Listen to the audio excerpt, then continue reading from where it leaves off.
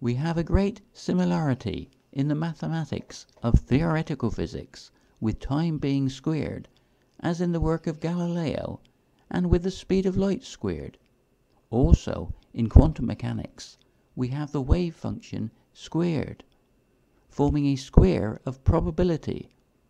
The electron that represents matter is also squared.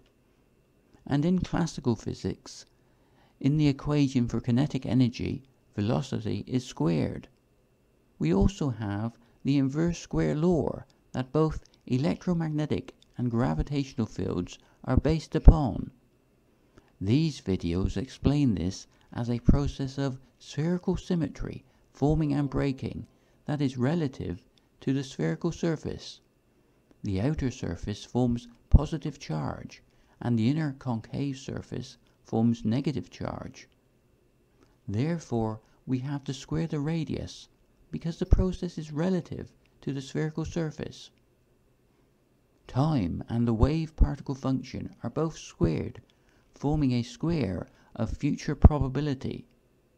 The speed of light and the electron are squared, representing different aspects of the same process.